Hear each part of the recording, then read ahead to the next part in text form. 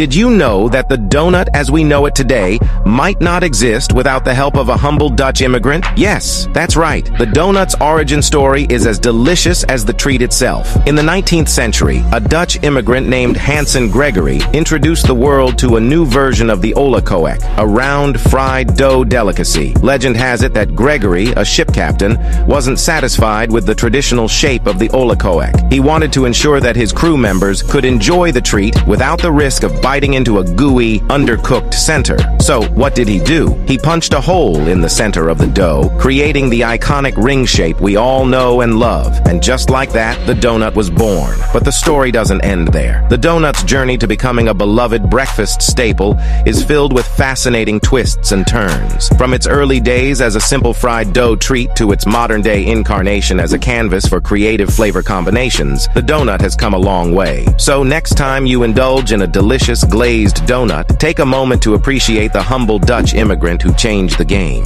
And remember, it's all thanks to a simple hole in the center.